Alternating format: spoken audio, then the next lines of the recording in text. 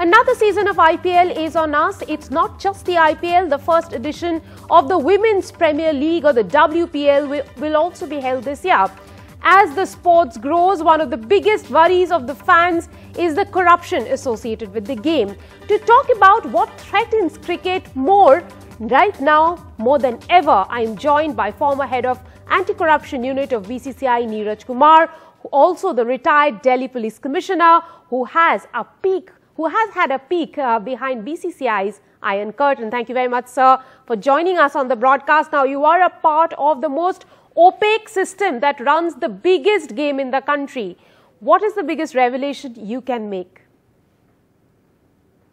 The biggest revelation was that I was deeply shocked to see that I had been brought there in the wake of the 2013 spot fixing case and all that had happened after that busting of that scam in terms of the Mudgal committee and the Lodha committee and the intervention of the Supreme Court and all cricket administrators removed en masse. And despite all that, I found that nobody was interested in the subject of corruption in cricket.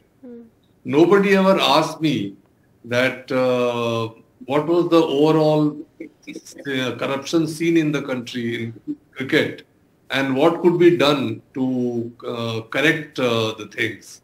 So that I found very shocking, and I could never understand that why was there so much of indifference to the subject of corruption in cricket.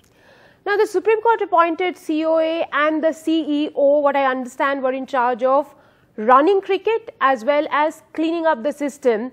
But your book seems to suggest that they were the biggest hindrance to the cleanup job. And that itself is a big allegation. They never ever asked me what was the overall scene of corruption in cricket.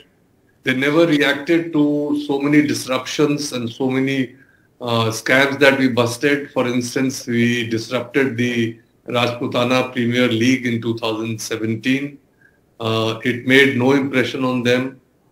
We busted the pitch doctoring, scam in Kanpur during the IPL. It made no impression on them.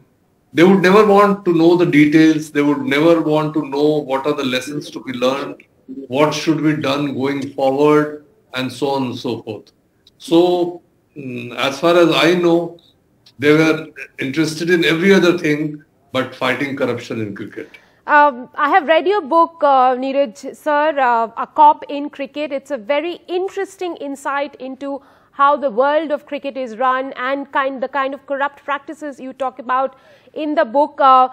You also talk about corrupt officials, even the ones put into BCCI by the Supreme Court, and you've called them out for several things. Your book seemed to suggest that the conscience keepers were chasing power, money and glamour. Is that so?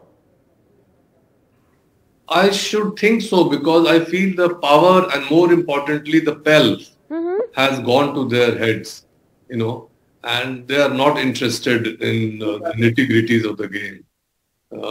Their main focus is on the conduct of the IPL and all the revenues that it generates.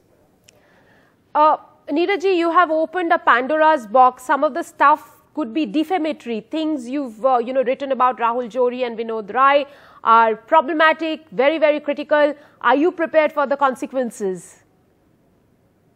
See, I have taken on so many people in my life, and I have always been aware of the consequences. Here again, if they have to file defamation suits against me, so be it.